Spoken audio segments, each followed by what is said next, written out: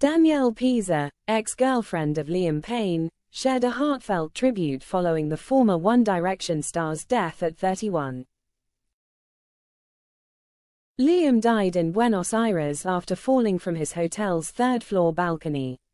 Danielle, who dated Liam from 2010 to 2012, expressed her grief in an emotional post on Instagram, acknowledging that she needs time to mourn privately.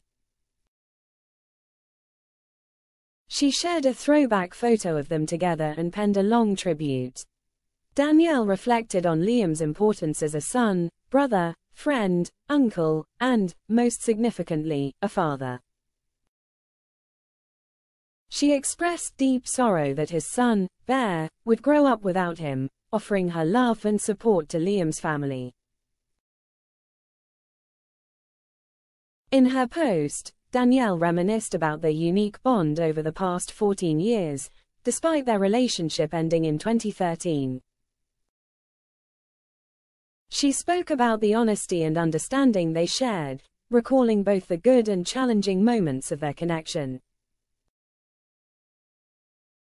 She acknowledged that while Liam struggled over the years, she had always hoped for a different outcome. Danielle expressed gratitude for the lessons Liam taught her about setting boundaries and protecting her heart. She cherished a recent message from Liam, where he expressed happiness for her new relationship with Sonny J, with whom she recently had a daughter. Concluding her tribute, Danielle shared her sadness that Liam's story ended this way and wished him peace, expressing her enduring love for him. Danielle and Liam briefly rekindled their relationship in 2022, but it didn't last.